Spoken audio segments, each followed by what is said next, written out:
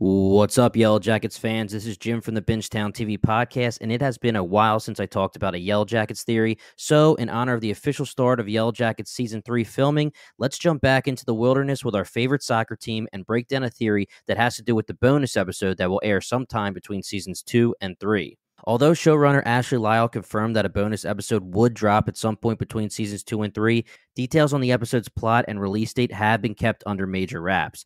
But that hasn't kept us Yellowjackets fans and theorists from coming up with our own theories, so let's break down one of the frontrunners that I believe is most likely to be correct. And that theory is that the episode will be a standalone episode exploring the backstory of the mysterious cabin guy. I know this is amateur hour for me to say, but just in case you aren't a major Yellowjackets fan and aren't sure who I'm referring to, Cabin Guy is the name Yellowjackets fans have given to the man whose skeleton was found with a shotgun in the cabin that the team stayed in until Season 2, Episode 9, when it was burnt down.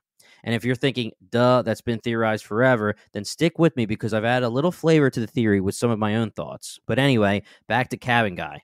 Very little information has been revealed about him in Yellowjackets so far, but the teens found the symbol carved into the attic floor, and luckily for them, a stocked pantry in the cabin that presumably belonged to him. The characters also found his small airplane nearby, which, unfortunately for Laura Lee, would explode in Season 1. Due to the symbol being carved into the cabin and the eeriness of how they found him as a skeleton with a shotgun, it seems that his identity would at some point tie into the history of the symbol and quote-unquote supernatural entity in the wilderness. Alright, so why bring up this theory? Well, some new information has come to light that we need to discuss. Sophie Nélisse, who plays young Shauna, stated that her and her castmates weren't a part of the shooting of the bonus episode. Very interesting. In a recent interview, Sophie was asked if she had seen the bonus episode, and instead of just saying no, she actually gave us some more information that adds fuel to the fire that the bonus episode has more to do with Cabin Guy than the girls. She said, "We weren't there when they were shooting, and we were all back home."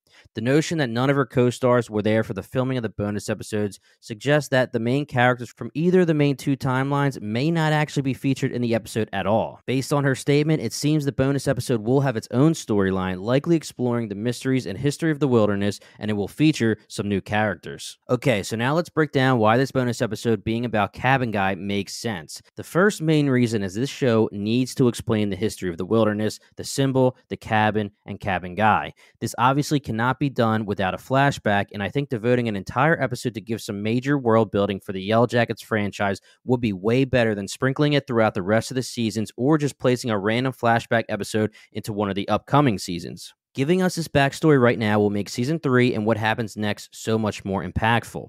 One of the biggest questions that has been asked by viewers throughout Seasons 1 and 2 is, are the girls actually alone in the wilderness? Is there anyone else out there lurking in the shadows? A little branch off the Cabin Guy theory is that Cabin Guy was actually not alone in the wilderness and that he lived with people that may still be in the area, even though he's long dead. Going back to my thoughts about the history of Cabin Guy and the cabin, for this show to continue to be a higher tier show, they will need to explain what happened to the Cabin Guy, who he was, and why he died alone in the attic with the symbol carved into the floor. During Season 2, fans kept waiting for Melanie Lynskey's husband, Jason Ritter, to debut because an image of Ritter reportedly on set leaked and it looked like he was holding a baby. Melanie Lynskey even confirmed that he did work for the show. Of course, Ritter never debuted, to the confusion of many fans, until rumors and news dropped that a bonus episode was filmed. Jason Ritter playing Cabin Guy or one of the people in the storyline would make a lot of sense. Yes, he filmed for Yellowjackets, but no, he did not debut in Season 2 because he was being saved for the bonus episode. So let's talk about why him holding a baby could be very important for Season 2 storylines and future storylines going forward. Having a bonus episode with Jason Ritter as Cabin Guy would give us some much-needed backstory, but what if the baby's actually more important than him? What if the baby actually survived and is still living in the wilderness? There are a few major storylines that already occurred that this child, presumably now much older, could play a part in. I'm going to save my favorite for last. Okay, so let's go to number 1. Javi's friend, quote-unquote, that helped him after he ran away and disappeared for 2 whole months. When Javi finally spoke for the first time since returning, he said she helped him. Many people believe that the picture that leaked was Ritter holding a baby girl. Could this baby girl be the she Javi is referring to? Honestly, I still think she is sleepwalking Ty, but it's definitely worth talking about. Number 2 is a little shaky, but I do want to bring it up. and that is, did Crystal disappear because there's someone out there in the woods who saved her or dragged her dead body away after Misty left her? Now, I have an entire video devoted to where Crystal went, and it could easily and logically be that she's still literally there, buried under all of the snow after the storm, and Misty just didn't try hard enough to find her. Who knows? But who's to say someone living in the woods didn't take her or save her? Number 3, we all assume Coach Ben lit the cabin on fire, but wouldn't it be an interesting turn of events if the daughter of Cabin Guy burned the cabin down because she was pissed these girls were using it as a home when it was her home and still housed the remains of her father? A fun storyline for season 3 could be that the girls think Ben is public enemy number 1 when actually all he wants to do is be away from these girls, and it's actually someone else they have no idea actually exists that burned down the cabin. All right, now let's get to number 4. We've theorized over and over again about this. Who is Pit Girl?